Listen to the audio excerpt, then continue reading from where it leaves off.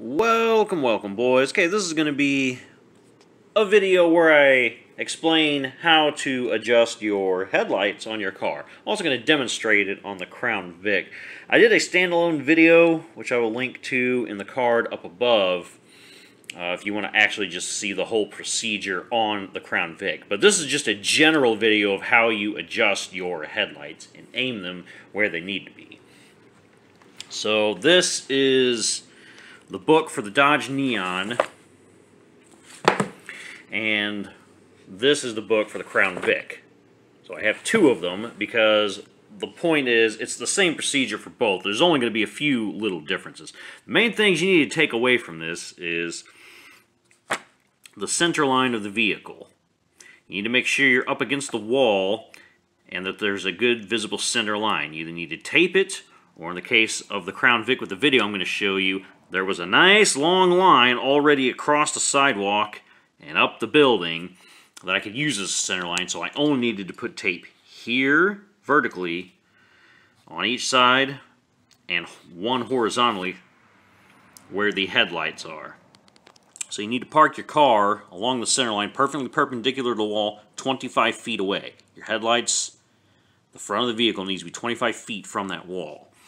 And then with it centered properly, you're going to put your tape, the horizontal tape, exactly where the headlights are.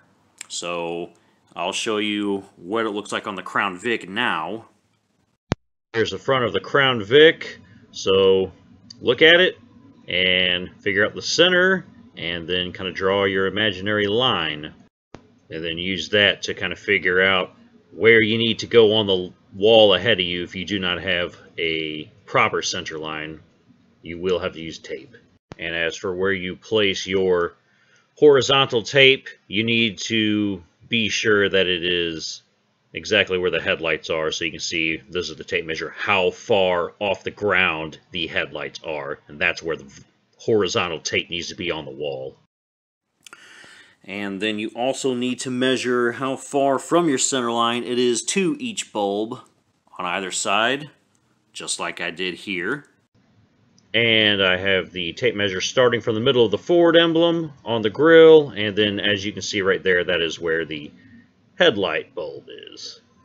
And from there you'll have intersecting pieces of tape. You'll have the horizontal axis where the bulbs are, and then a vertical axis where the bulbs are. So it'll be a nice cross pattern here. If you already have a center line, you won't need a tape there, but you will if you don't have center line up on the wall like I did. And let's pretend for a second that you didn't have a tape measure, but you do happen to have some tape. You could try this. Well, you could pull the vehicle, assuming now in the Crown Vic video I can't do that because there's a curb, and the curb is, you know, so many inches above the pavement where my car is sitting. So I had to, you know, take that into account when I put the tape up. So, but assuming it wasn't like that, if you could pull all the way up to a building, then you could get as close as you can to it, and then you would know how to mark. You could be able to mark it where, you know, put your tape there where that cross is, and then, you know, back the vehicle up 25 feet or estimate the 25 feet. I guess you could do that if you did not have a tape measure. You could guesstimate 25 feet, and if you pulled the vehicle all the way up to the building, then you could mark it with the tape whereabouts it needs to be. And then once you get it there, procedures, the only thing that's different is how to adjust it. You need, the things to note are, you need to be 25 feet and you need to have the tape where it needs to be, but that is vehicle specific because obviously the Neon is not as tall as the Crown Vic, which is not as tall as, you know, the BMW E28 or the Corvette. Each one of these, there's a different distance from the ground to the headlight, and then from the headlight, you know, to the center. That's the only difference, and then how to actually adjust it. The thing you need to pay attention to is this stuff right here, and then we'll go ahead and dive right into the video where I'm actually adjusting it, and you'll see what it's supposed to look like when you do properly adjust your headlights. Okay, and now with this picture I've drawn over it, you can see that long green line is the center line. From the center of the vehicle, 25 feet to the wall, and then it runs up the wall, and then you can see exactly to the left and right of the center line is where the X and Y axis intersects with each headlight. And you can also see that we have the headlights are both a little low and a little to the right. What you want to do is get each headlight, especially the driver's side one, just below that horizontal line and much further to the left. So you kind of want it, as you can see that cross there, it's divided into 4 quadrants on the left and right headlight. You want in the driver's side headlight to be in the bottom right quadrant of that intersection. So just in there is where you want the most intensity to be visible. And ditto for the passenger side on its axis in that quadrant, bottom right, you can go slightly higher than you can on the driver's side because you don't have to worry about blinding oncoming drivers. But the bottom line is you do want your headlights to be aimed forward, not to the right, not to the left, not too far up, not too far down. Forward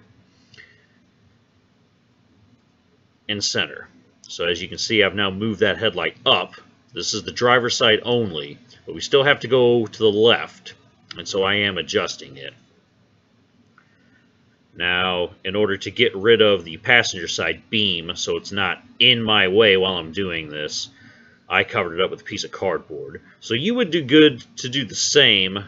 Use a piece of cardboard, a shirt, a pillow, another person to stand in front of the light and block it. Something to block one light while you are adjusting the other. I suppose you could also unplug it, but if you ain't about all that life, it's easier, of course, just to do what I did and block it. And I think at this point, since you do get the idea, I'll go ahead and speed up the footage, and then we'll go back and play it on real speed then once we get to the end, and we're just going to show you where the intensity is on the low beam and high beam.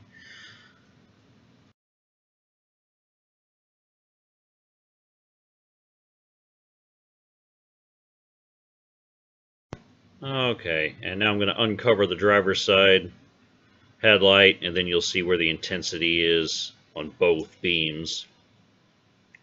So that's where we are, low beam, both headlights. And then we're going to flip the high beams on, and then you'll see the intensity will be above that. It's almost completely concealing the tape. You wouldn't even know it was there. And since you drive around with the low beams more than the high beams, if you have to pick one that looks better than the other, you want to make sure that your low beams are the ones that are in the proper adjustment. But those are pretty good. Low beams are exactly where they need to be. We are now facing slightly to the right, only just, and just underneath that horizontal axis. So therefore we are perfect. We're no longer aimed down too low or very too far to the right. The beams are exactly in front of the car, perfectly straight ahead, little down, little right, so we're not blinding anybody, and we can see what's ahead of us, slightly to the left, slightly to the right. So, alright boys, that's how you adjust your headlights on any car, and you can get the beam exactly where you want it to be. Thanks for watching, boys. Peace.